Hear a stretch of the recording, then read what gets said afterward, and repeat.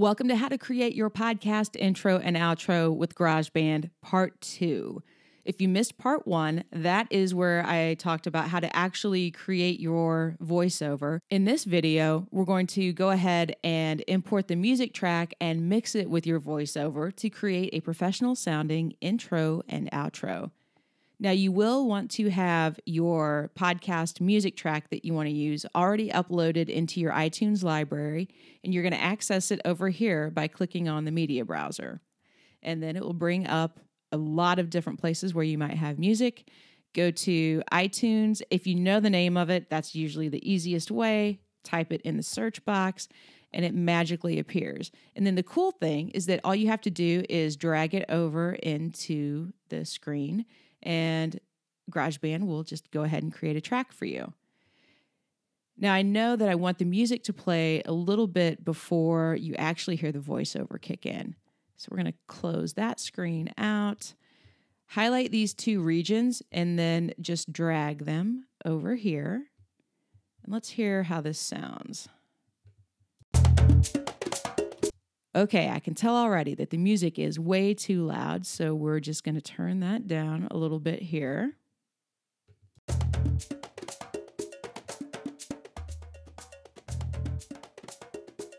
Okay, and we will start there. And then I'd like to have the music fade in a little bit. And to do that, we go up here to the automation icon, tap on that, and now you can see the volume level. When you just click on the track, that yellow line is your volume level, and you can adjust that up and down right there. Now, what I need to do is create a fade in. And to do that, I'm going to add some nodes to this volume line. So I'm going to hit Control-click, add a node there, add another one here, and then I'm going to take the one that you can barely see right here and just drag that down. And let's see what that sounds like.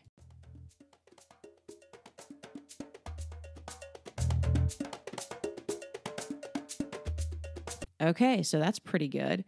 I'd like to move these two over just a little bit so that it comes in after your second bass strike. All right, let's hear how this sounds.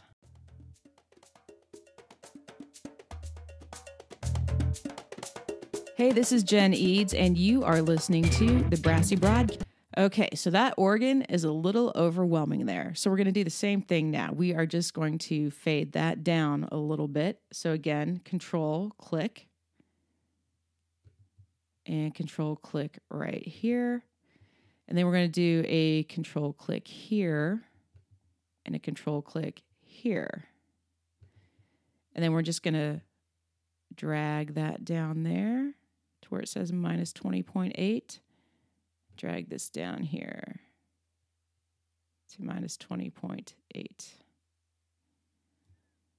you have trouble getting the volume the same, hold down the control as you slide it up and down, and it makes it much easier.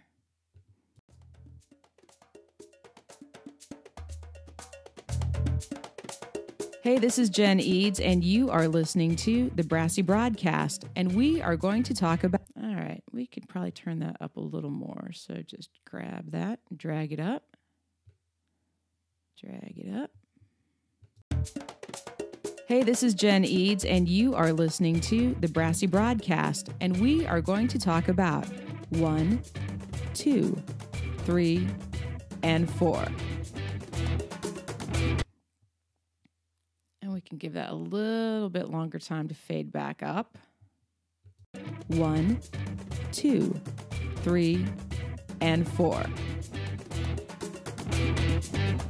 We have way more music than we need for this intro. So what we're going to do to cut off the excess is we're going to move the playhead a little bit. We'll move it right here because that looks like a good break in the track. We're going to highlight the track, and then we're going to hit Command-T. And you can see it's broken that into two different sections. And since this one is highlighted, we're just going to delete that. And 4.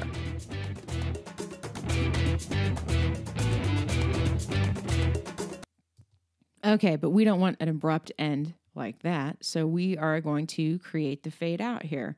So we'll do the Control-click, to create the node. Another control click here. And we're going to drag this down. Let's see how that sounds. 3 and 4.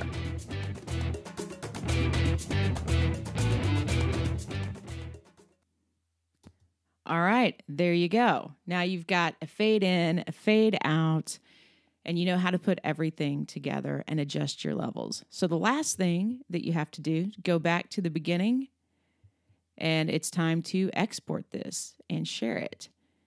And so you click on share, export song to disk. We're going to call this test 2 mix. You can choose AIFF if you want the uncompressed higher quality version, or if you need the MP3 where it's compressed already, go ahead and select that. I'm going to go with the MP3 this time, and we're going to hit export. And that's it. You have your professional sounding intro and outro. To see more tutorials and get more tips and tricks on how to create your audio content, visit brassybroad.com/blog. See ya.